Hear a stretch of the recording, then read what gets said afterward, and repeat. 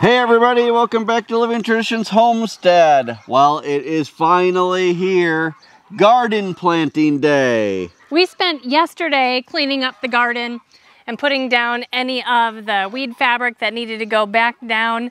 It was a warm day. I got a little bit too much sun yesterday, and so today I'm covering up a little bit more. But it was a really great day, and it set us up for having a great planting day today. But before we can get right into planting, there are a few last minute things that we need to do this morning.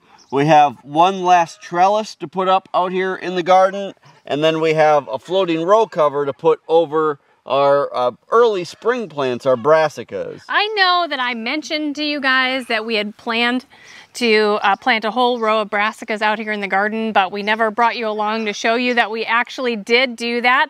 They're doing really well. We didn't put the floating row cover on early because of all the wind. So far, so pretty good without bugs, but we're gonna put it on there just to make sure that as the veggies are maturing, that they don't get overtaken by the caterpillars and the worms. So we're gonna do that today. So those are the first two things that we need to accomplish. Then we're gonna bring you guys along row by row as we get the garden planted. Now remember that this year we're doing half of our gardening inside of our high tunnel. Those plants have already been in for, gosh, going on 6 weeks now. Yeah, definitely more than a month. Right, so, and they're doing well. We did a tour in there with you guys just last week. So even though we're still planting a pretty big garden out here, this isn't the full story. The other half is in the greenhouse. All right, we've got a lot of work to accomplish. It's going to be a pretty warm day here today. It's going to be beautiful though. Yeah, it's going to be about 80 degrees. There's a little bit of cloud, which is nice. A little bit of a breeze, which is beautiful. So we've got a lot of work to accomplish. We're hoping to get it all done today because tomorrow some rain moves back in, and that will be a great start for all of these plants and seeds. Yes. This year in the garden, we're doing something a little bit different for green beans. Instead of doing our normal bush green beans, the contender green beans that we normally grow, we're trying a pole bean this year, which is why we need to put this trellis up in our bean row. This year we're going to try actually a purple bean that I think will be easy to pick because we'll be able to see the pods nicely. We'll go over the variety and everything later when we get to actually planting, but that's why we're putting this trellis up in our bean row. Now last year we actually had 2 rows for beans as well. We had one for green beans and one for soybeans, edamame. This year we're not going to be doing those because they really didn't do well for us. So we're going to be covering the holes up in the other row. Basically for the trellis, all we're using is 2 cattle panels and T-posts. So this will be a 32-foot row of the green beans. Well, we got that trellis all taken care of. That's one good job done. Now we're going to move on to putting the floating row cover over this row of our brassicas. I just want to quickly show you how well they're doing. We have broccoli, cauliflower, and cabbage in this row. You can see that the broccoli is starting to put on a small head here. It's not going to get a giant head like some of the broccolis. I haven't had success with that kind of broccoli, but this variety of broccoli, once I take that main head off, it will start making little sprouts all over the broccoli plant, and I'll be able to just harvest lots of little heads. So I actually am looking forward to that, and I planted these on purpose because of that. They're doing really well. We've got some cabbage here that is doing really well. It's starting to put on heads. So I imagine actually in the next couple of weeks that I'll be able to harvest all of this cabbage. We have very minimal damage so far, which I'm very happy about. There are only 2 of the cabbages that look like they've had any damage at all from either a rogue chicken that got in here or some caterpillars. And back here, we have 2 different kinds of cauliflower that we have planted here. They haven't really started to put on their heads yet. But I think that they will soon. Nope, nothing yet. So we are going to get this covered with a row cover, which is insect protection. It will keep out any of the moths that will lay their eggs on any of these, and the eggs will hatch into caterpillars or worms, which will eat our plants. So we're going to get that on there right now, and then we'll get started planting. For our floating row covers, we're using actually the same floating row covers that we use in the greenhouse over the winter. We've showed you guys this before. It's just a lightweight material. And then we have these metal pieces of metal that we use as hoops. You can make these out of what's called high tensile chain link fence tension wire. You can buy that at Home Depot or Lowe's and then just cut it. These are 6-foot lengths. And what we do is we like our floating row covers to be about 3 feet across. This floating row cover is 6 feet wide. So what we'll do is we'll put one of these hoops. So one nice thing about using the weed fabric is you got these lines that tell you distance. So we'll put that in about 6 inches. And then we'll hoop it over 3 feet away. And we'll put that side in about 6 inches.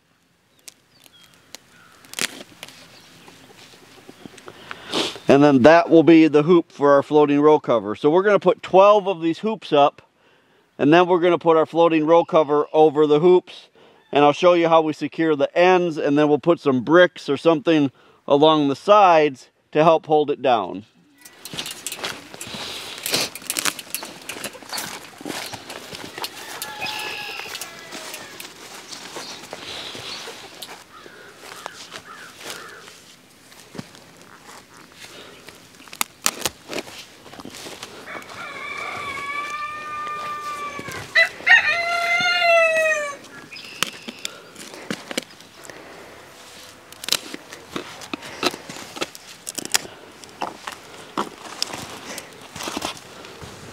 Yeah, maybe not.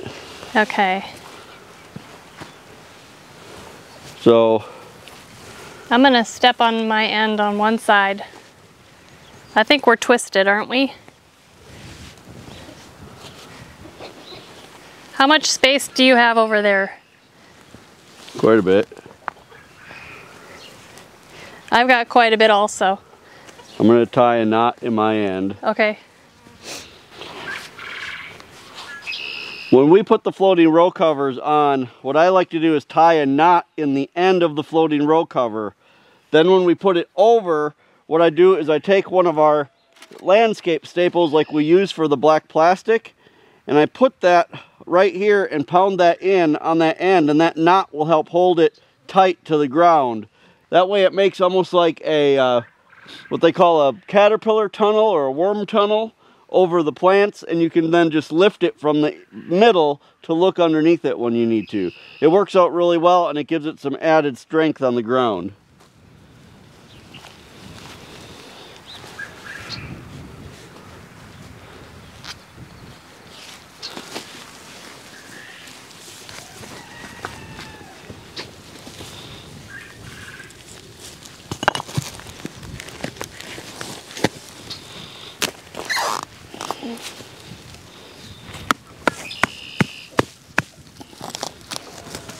So I'll show you guys on this end what I'm talking about. I already did the other end, but basically what I've done is I've gathered the row cover up here, I've tied a knot in the end, and that way, move this rock that we already set on there, I can pull this tight and staple this to the ground, and that holds it nice and tight here at the end. And by having that knot in there, it has something for the staple to kind of grip onto and prevent from moving.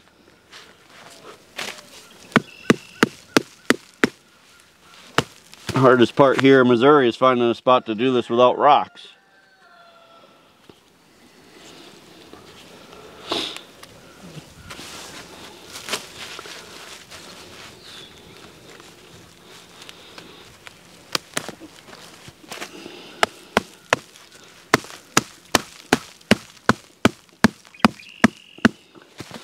And then that holds that nice and tight. Now we'll go and we'll put rocks and things along the sides.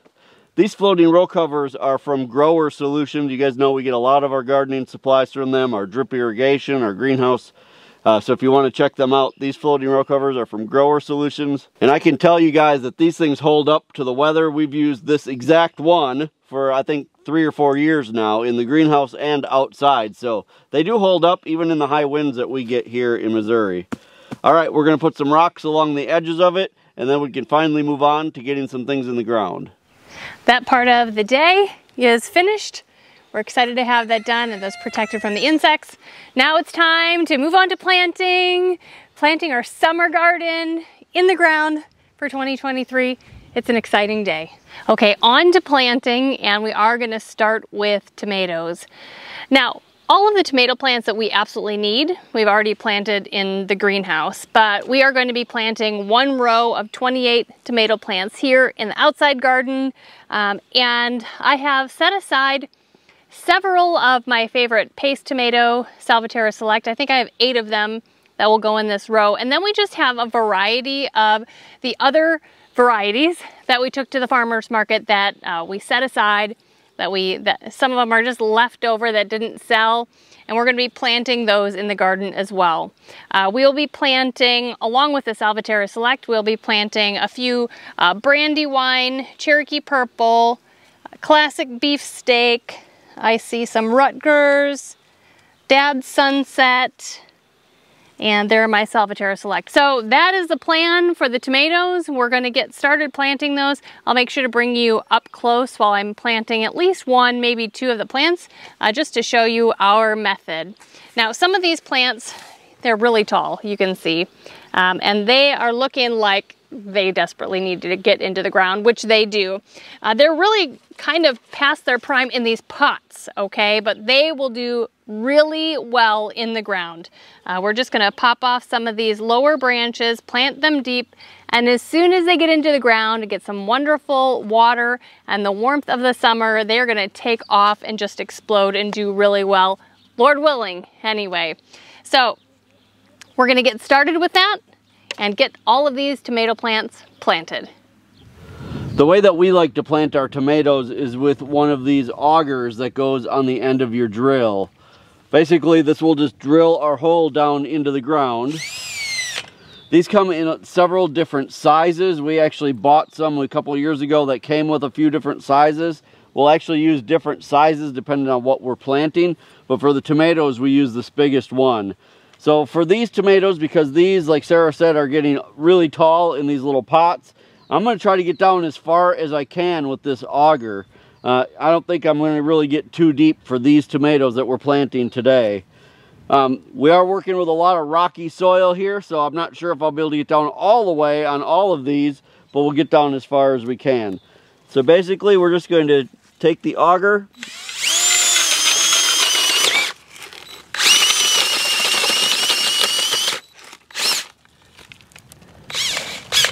and we'll just drill each hole, at least to here. If I can get down even further, I'll try to. So I'm going to just go down. I'm going to start drilling all the holes. Sarah will follow behind me, starting to put plants in as I'm drilling the holes.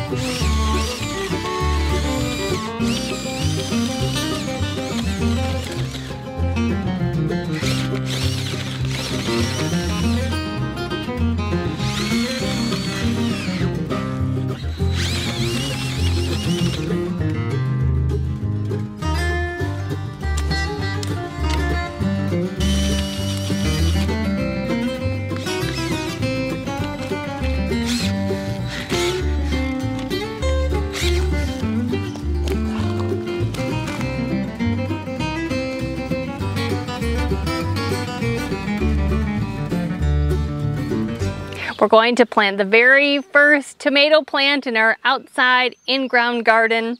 We're starting with Salvatierra Select. Now, planting tomato plants isn't very difficult. We're just going to take it out of the pot.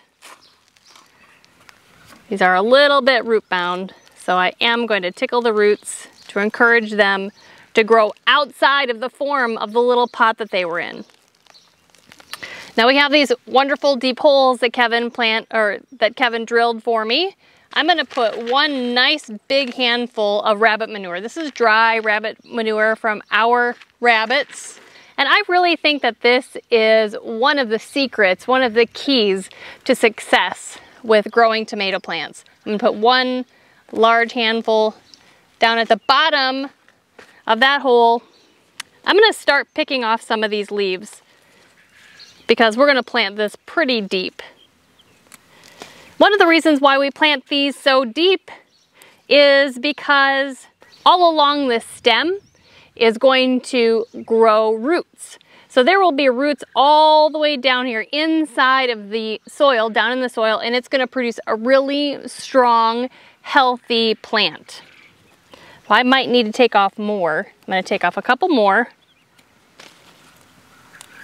I'm going to put that down in the hole.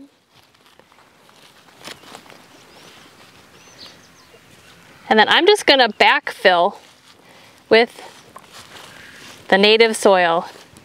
I just want to point out to you guys, the soil that we're working with here on our new homestead is a lot different than the soil we had at our original homestead here in Missouri. We had our original homestead, then we bought this property about 3 years later. We moved on to this property last fall. Now, the properties aren't that far away from each other, but the soil is completely different. Here, gardening is kind of like growing tomatoes in your gravel driveway. The soil is just a little bit difficult. Now, creating soil, amending soil, building soil in ground kind of like this, it takes time. It's not going to happen over 1 season or 2 seasons. It's going to have to happen over time. So last year we did pretty well gardening. We did have a drought. We did have unseasonably hot weather, and we did okay. We're trying it again. We're not giving up.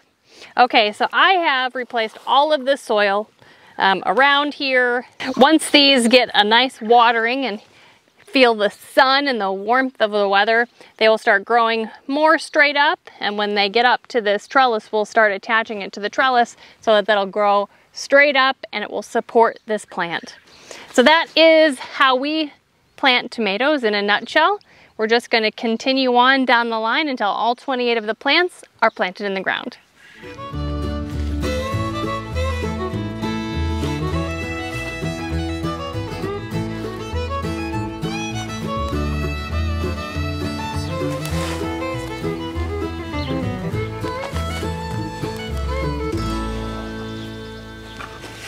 Well, the tomatoes are all in. That is a good part of the project done. We're going to move on now.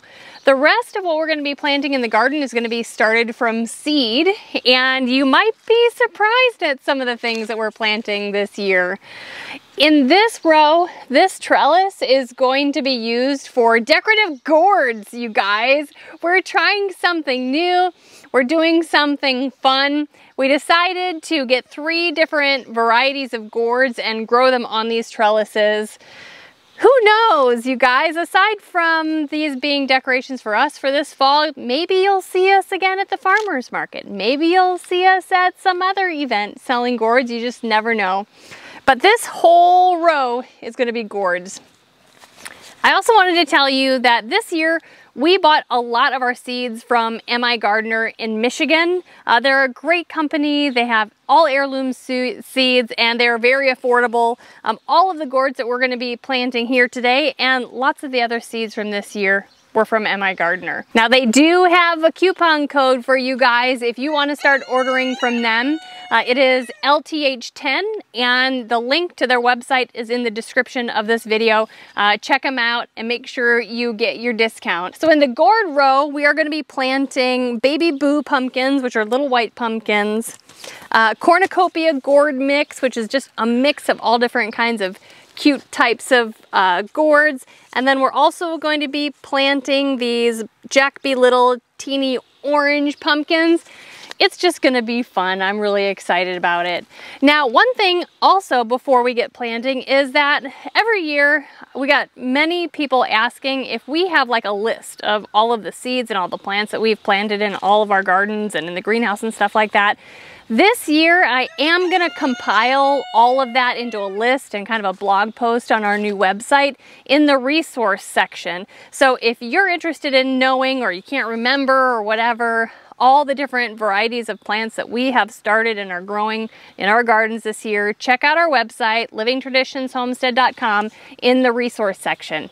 Okay, we are going to get started planting this row of gourds. Gourds in general are just planted in the ground, about a ½ inch into the ground. It's really pretty easy. So this year for green beans, I told you guys earlier that we're doing something a little bit different. In the past, we've always done what are called bush beans, which are beans that stay close to the ground. You have to kind of be on your hands and knees to pick them. And while we absolutely love them, we always do the contender beans. We decided to try something different this year out here in the garden. We're still doing the contender beans in the greenhouse, but out here we decided this year to try a pole bean. A pole bean will grow on a trellis, which means you can be standing up to harvest them. Now, a lot of times it's hard to see the actual beans, green beans, against the green plants when you're harvesting. So this year we decided to try something a little bit different in that regard as well. And we're trying what's called purple podded pole beans. They are a bean that is purple on the plant. Now when you can them or when you cook them, they turn green. Most beans do when you cook them. But they should be much easier to see on the plant because you're going to see a purple bean against the green leaves. So these are also available through MI Gardener. Again, they're called purple podded pole beans. You can see our row here. We've got holes burned in our fabric every 6 inches, and we're going to plant this 32-foot row of these purple podded pole beans. All right, you guys, we started planting our beans in this row. Now, I'll tell you, this year we did not till the garden. So we didn't pull all the weed fabric up from last year and re-till the soil.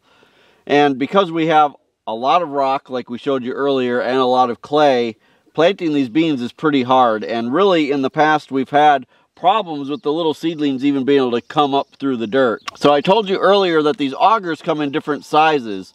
What I've decided to do, and what's working pretty well, we've done about half the row already, is that I'm taking the auger here. This is the smallest one that I have. It fits perfectly in these holes for the beans.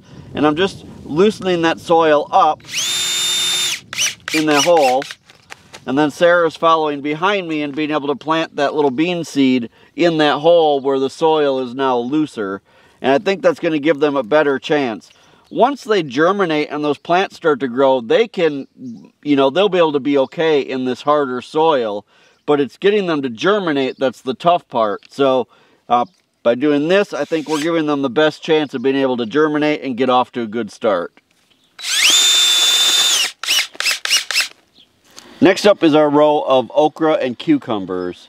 For years and years, I've grown the Clemson spineless okra. Now, I absolutely love okra. I love coming out and eating it just fresh out of the garden. I love it steamed with just some salt on it, deep fried, you name it, I love okra. And the Clemson Spineless is, a tried and true variety, and I just absolutely love it. But this year, I'm not planting any of it. And that's because I was on a quest over the winter to figure out some varieties that would ultimately do well in containers inside of the greenhouse.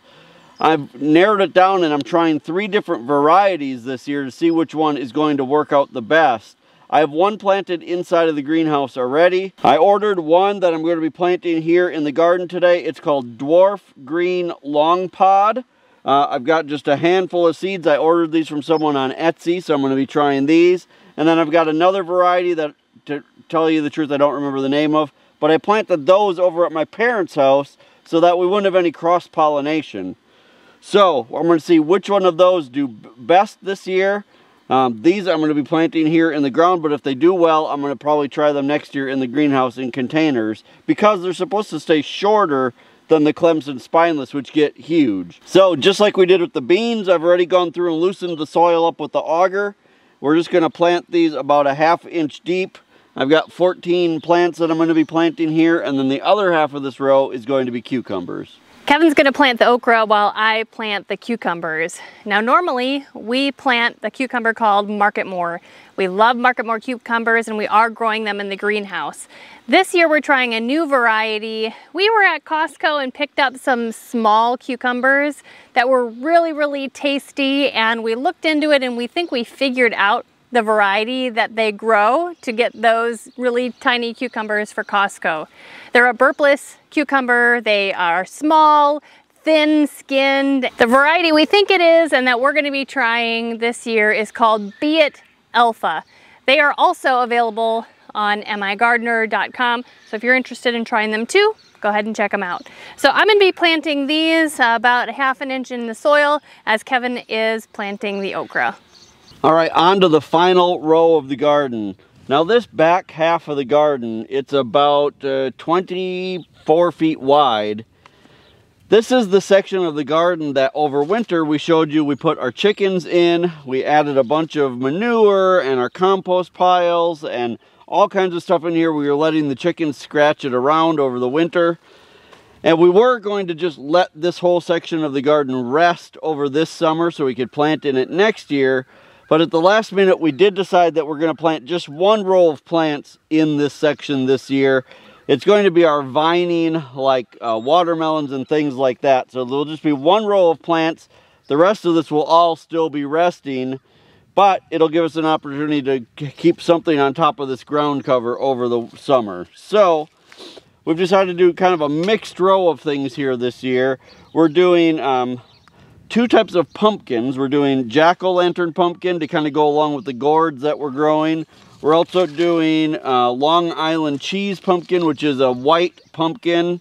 We're doing crimson sweet watermelon, which is something different for us this year. Normally, I like to grow a watermelon that's called strawberry watermelon. That's my absolute favorite. But a lot of you have recommended the crimson sweet, so this year we're going to give that a try.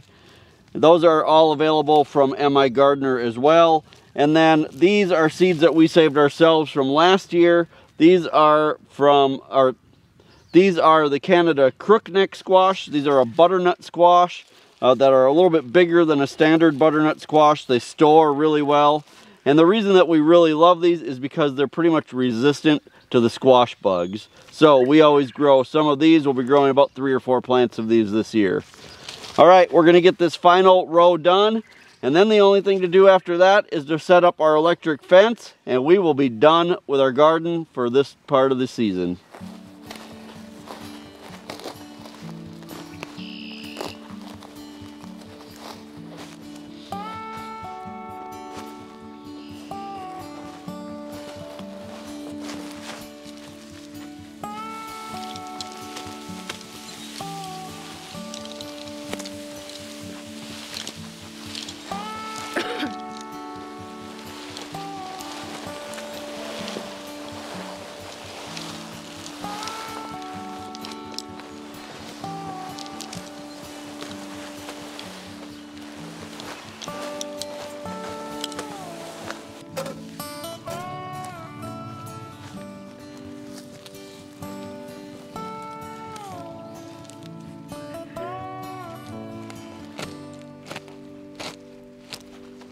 Well, it took us the entire day, but you guys, we got the garden completely planted. Took us about 7 hours from start to finish, everything that we showed you today. It was hot and we're exhausted and hungry and ready to be out of the heat for a while. So you guys, that's where we're gonna wrap up today's video. It's always a little underwhelming when you first plant a garden because you spend all this time and it basically looks the same as when you started. But I know with the warm weather and great water that's going to be coming for this garden, in no time it's going to be so green and lush, and we just can't wait to start harvesting from the garden. I can't wait to see it in a month, in 2 months, in 3 months. Hopefully I'll just be swimming in produce to be preserving in the house real soon. So you guys, thank you so much for stopping by today. Don't forget that as always, the best way you can help us here on our channel is just by sharing our videos on all of your social media. Don't forget to hit the subscribe button if you have enjoyed this video. And until next time, thank you so much for stopping by our homestead. Take care and God bless. God bless.